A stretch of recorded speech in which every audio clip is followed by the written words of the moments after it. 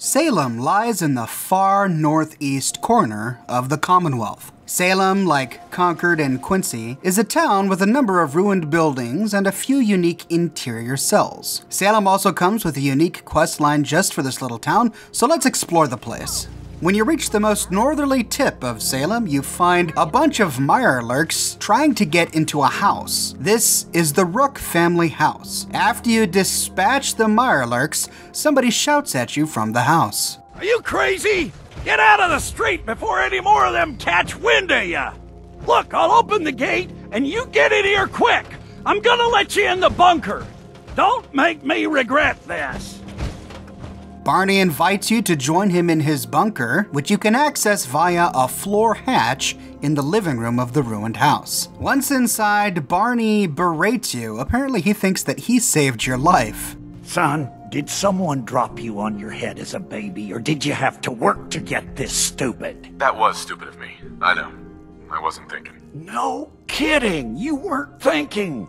Wandering around like some aimless child looking for their lost balloon. Luckily, I've got Reba here to help me crack those crabs wide open. Isn't that right, girl? Who's Reba? Are you talking about your gun? She's not just a gun. She's top of the line. Best gun in the Commonwealth. Made her with my own two hands. Oh, where are my manners? Introductions. Barney Rook, commander of the Salem Volunteer Militia, at your service. I'm also the quartermaster, sergeant-at-arms, and scribes for all official meetings. This here is Reba, but you two already met when she saved your life. Thank you, Reba. And thank you, Barney. No thanks needed, sir. The Salem Volunteer Militia is at the service of the people of the Commonwealth. Duty is its own reward. Reba says you're welcome. Now, I'd love to sit here gabbing all day like a couple of housewives. But we've got some work to do, and by we, I most definitely mean you. Before you showed up, the mirelurks had been mostly quiet, and those that were a problem were quickly dispatched by my turret defense system. Since things had been quiet lately, I took the turrets offline to conserve ammunition. Obviously, they need to be reactivated, and that's your mission, soldier. I'm going to continue to hold down the home front while you go reactivate the turrets. Sounds good. Of course it sounds good. I'm a tactical genius. Smartest man in town, as a matter of fact. The turrets should be easy enough to find. They're up high in strategic locations around town. Just be careful. All your noise probably woke up more crabbies and other mirelurks. The town could be crawling with them by now. Well, Barney seems like a friendly kind of sort. Let's help the fellow out by restoring power to his turrets. The nice thing about this cellar is that nothing is marked owned, which means you can loot to your heart's content. On the desk in the back of the room, we find guns and bullets, which permanently increases the critical damage dealt by ballistic weapons by 5%. In the back of the room, we find a locked door that cannot be picked. This can only be opened with a key. Back outside, if you go upstairs, we find an armor workbench on the second floor. And on the third floor, we find a couple ammunition boxes filled with ammo and a fuse box. This is the fuse box he used to open the gate for us. But when you get to it, it's non-functional. Flipping it doesn't open or close the gate. Moving on outside, we find mirelurks around every corner. Salem is a great place to visit if you need mirelurk eggs and mirelurk meat. You find mirelurks, even legendary mirelurks, and some mirelurk kings. The only thing we miss here in Salem is a mirelurk queen. I did not find one on either of my characters when I visited it. Now, the first turret is at the top of the ruined restaurant. If you try to climb the stairs on the inside, you find that your path is blocked. There's no stairway to the roof. To get to the roof, go to the scaffolding around the back of the building, which leads you to the roof. The first turret is guarded by a lot of mirelurks, one of which in my case was legendary, so prepare for a fight. At the very top, near a mirelurk nest, is the first turret. To activate the turret, just open up the terminal using the password that he gave you. Enter the password, activate the turret, and you're good to go. Now the second one is on a rooftop of a nearby connected building. Head outside, go down the stairway, and then turn right You can walk across the rooftops of these connected buildings to find the turret and activate it using the terminal. Now, these turrets are all really weak. They're all Mark I, and Mark I turrets are the weakest forms of turrets. Additionally, they don't appear to start firing upon anything until you initiate combat yourself or a Mirelurk attacks you. When they do start firing, they do so little damage that they're almost completely worthless. Maybe they're more impressive earlier in the game, but in later stages, they're hardly worth your time. From this building, if you walk south down the alleyway past the church, you find a Drumlin Diner. This Drumlin Diner is one of the saddest Drumlin Diners in the game. Inside, we find 7 skeletons left over from the day the bombs dropped. They were all eating meals in this restaurant. On the chalkboard, we find the words scrawled, "All are welcome." Behind the counter, we see a skeleton wearing a chef's hat. What's strange about this is even though these skeletons are all clearly from before the war, we find fresh meat lying on the ground from mongrels and even Brahmin, so a slight bit of incontinuity there. Directly next to the Drumlin Diner is the 3rd turret. It's actually on the ground level behind a closed gate. You can activate it the same way you activated all the others. Next to this turret station is what appears to be a pre-war clothing shop, a high-end ritzy clothing shop. The interior is wood panel lined. We've got a bunch of mannequins set up looking nice. This is a great place to go for sunglasses and clothing items in a variety of shapes. You can find patrolman sunglasses, regular sunglasses, fancy sunglasses, fedoras and trilbies, and men and women's clothing. Great for outfitting your settlers or companions, or even yourself. Upstairs, we find a duffel bag filled with ammunition and one other ammunition crate. Next to the church is an outdoor marketplace. I'm not sure if this was erected before or after the war, but my guess is that it was erected after the war due to what we find for sale on the inside. One of them is selling sports memorabilia, gloves, and baseballs. Another is selling packaged, boxed food. The third has some beakers and flasks, so maybe it was a shop selling chems at one point. And the final one is selling more clothing items, including a gray knit hat. The 4th turret is at the top of the church. When you pass the podium, you find an 8-ball, more precisely, a magic 8-ball.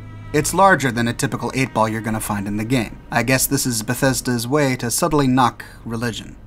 Up the stairs and we find a children's play area with a footlocker filled with ammunition. At the very end, going up towards the steeple, underneath the stairs, we find a coffin filled with bones. This is creepy and upsetting due to the nature of the history of Salem. Did these exist before the war, or were they placed after? My bet is before. Tucked behind the stairs, if you crouch down and squeeze in, you find a stash of caps. Up the stairs to the top of the steeple, we find a mini nuke underneath the terminal that activates the 4th turret. There are 2 turrets actually connected to this terminal on the roof of the church. The 5th and final turret can be found in the ruins of the Rook military surplus shop.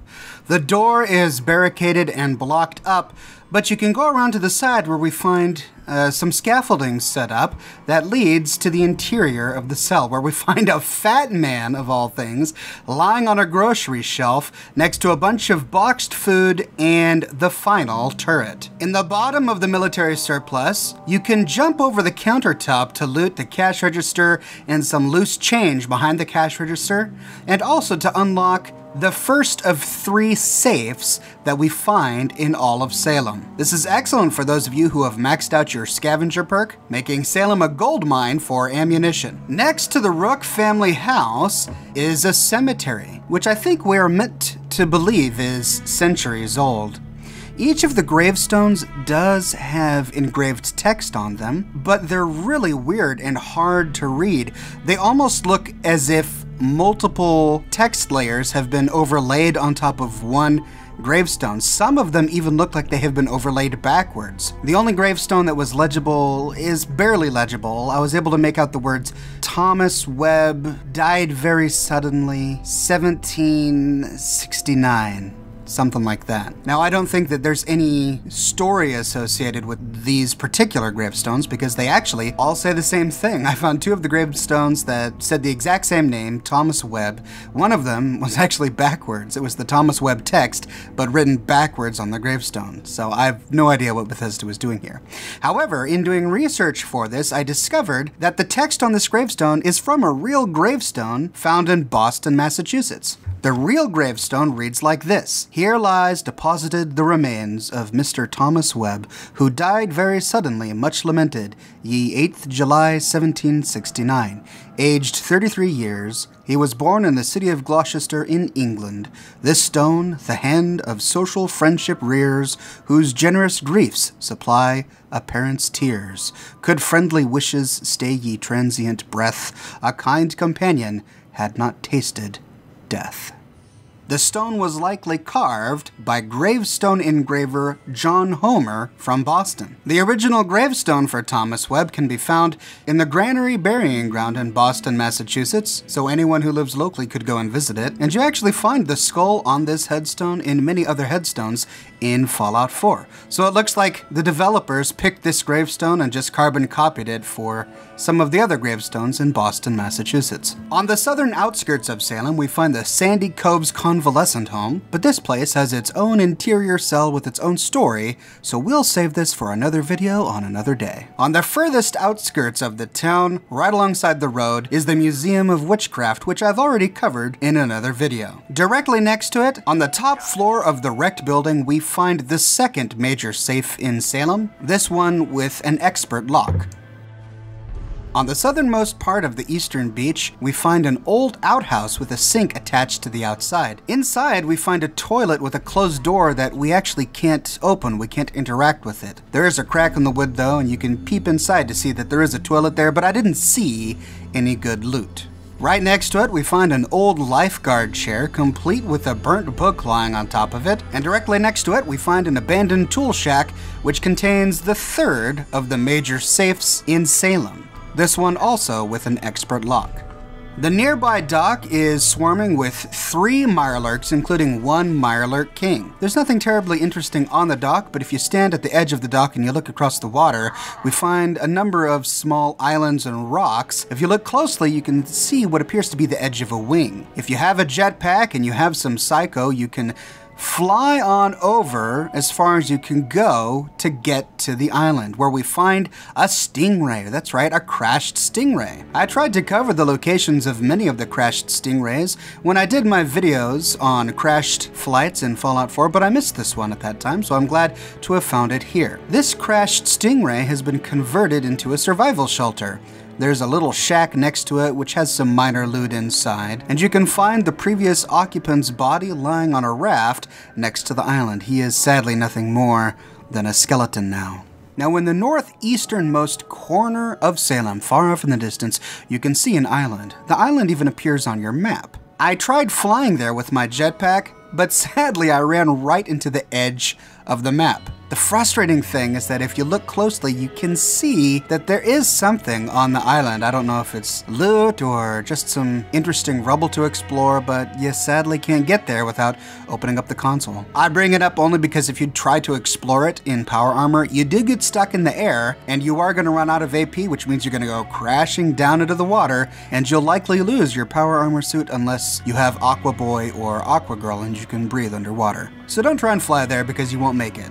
Directly north of the Rook family home, underwater, I found a pipe stretching out into the ocean. I got out of my suit of power armor and went to explore it. I swam alongside and I didn't see a hatch. And when I got to the very end, there is an opening, but it only goes into the pipe a short ways. And the earth was too close to the top of the pipe, so you can't actually go into the opening. Swimming back along the other side of the pipe, and you don't find a hatch either. So it's just a pipe. There's no interior cell, there are no secrets, just a pipe. We find connected to a barge via a ladder a sunken tugboat. You can get to the crow's nest portion of the tugboat, but inside you only find 1 stim pack. I hopped out of my suit of armor and swam inside the main cabin of the tugboat, and all that was there was a first aid kit filled with a stim pack and some other minor chems. The bottom floor is blocked off with rubble and mud. There are a few other shacks with minor loot, but that is the bulk of Salem. Now, Salem was actually first mentioned in Fallout 3, specifically in the Mothership Zeta DLC for Fallout 3. While you're exploring the Zetan mothership, you stumble upon a recording from someone that the aliens had abducted. It just so happens that they abducted a man who lived in Salem, Massachusetts, named Andrew Endicott in 1697. Here's the full recording of the only other known resident of Salem in the Fallout universe besides Barney. What? Talk into this thing? Just talk? I don't have to do anything else? Yeah. Ow! All right! Ow! I said all right, just stop! Hello. Hello. My name is Andrew Endicott. On the night of May 17th, the year of our Lord 1697, I was taken from my home in Salem Village. I do not know where I am exactly, or why I came to be here. I've seen through windows the stars and sun and beloved Earth down there below me. So it would seem I am aboard some vessel, suspended in the ether. Ironically, it would seem so close to where I thought heaven must surely lie. But this is not heaven, and my captors are not angels. I'm not entirely unconvinced that the scripture is wrong, that heaven and hell are reversed. For my captives are devils, demons from my nightmares. Even now, they watch me, make me talk. They seem to want me to tell my story. I know not why. A record of their deeds, perhaps? Or am I just a pawn in some evil game? And there are others, other captives, I mean. From whence they came, I cannot say. Some wear strange dress, as if they are from a different time. And some are frozen, as in ice, unmoving, but I think alive. I believe they plan the same fate for me. Will I be frozen too? Will I... Ow! Stop it! I did what you said! You wanted me to talk, so I talked. Just leave me. Leave me be. Going back to the Rook family home and heading down to the basement, you can talk with Barney, and he's excited. He heard the machine gun fire from inside the bunker. You did it, didn't you? Ha! I could hear that sweet, sweet machine gun music all the way down here. You almost caught me and Reba mid-waltz. Great. Now I'm covered in crab guts. Yeah, and you smell like a fish market. Whew. Now, about that reward. Here's a key to my workshop in the bunker. Reba, too, should be sitting on the table in there. I'd say you earned her. Now, if you'll excuse me, I believe today is earmarked for some target practice. The Salem Volunteer Militia never rests. As a reward, he gives you a key to open that locked door in the back of the bunker. Inside, on the back table, we find Reba 2, which is a unique legendary sniper rifle, which does 50% more damage against mirelurks and bugs. Now, if you're evil like that, you can kill Barney for his personal weapon, Reba 1. It's similar to Reba 2, but it does not have a legendary effect. And that, ladies and gentlemen, is the full story of Salem. A fun little town with a real-world history that stretches back to before the United States of America even became a country. But in this world, it is inhabited by only one man, a friendly yet cantankerous man named Barney, who has a personal and rather odd relationship with his gun named Reba. Thanks for watching, everybody. If you'd like to talk with other like-minded individuals about this topic or any other Fallout 4 topic, be sure to click on the invitation link to my Discord server. And if you like what I do and you want to support me in a more personal way, consider becoming one of my patrons on Patreon.